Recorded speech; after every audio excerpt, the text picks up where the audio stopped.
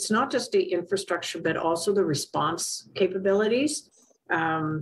We have so many more levers to pull in 2022 than we did in 2013. The city of Calgary no longer under a rainfall or flood warning, avoiding fears that parts of the city could be damaged by high water levels. Now, with the worst seemingly behind us, the city says its flood mitigation infrastructure did its job when it came to preventing flood damage. The more permanent infrastructure we have, the less we have to respond. A lot has changed in the city since the 2013 floods. An improved storm forecasting platform, flood barriers in at-risk areas, and gates added to the Glenmore Reservoir. These new gates roughly double the storage capacity we have available for flood attenuation, and that allows us to take small intermediate-sized floods into the reservoir and control the outflow to non-damaging flow rates downstream. Mother Nature also gave some leeway as rainfall amounts were lower than anticipated, and some moisture in the mountains came down as snow. The fact that that snow came as part of the event actually limited the amount of liquid water that was available for a runoff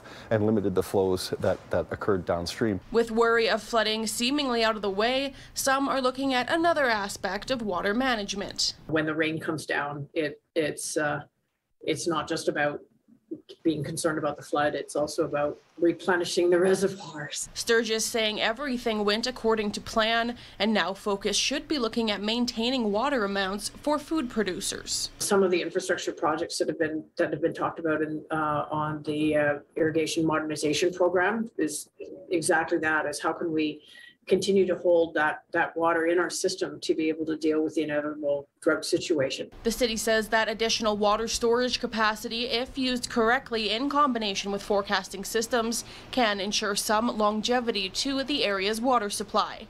In Calgary, Jillian Code, City News.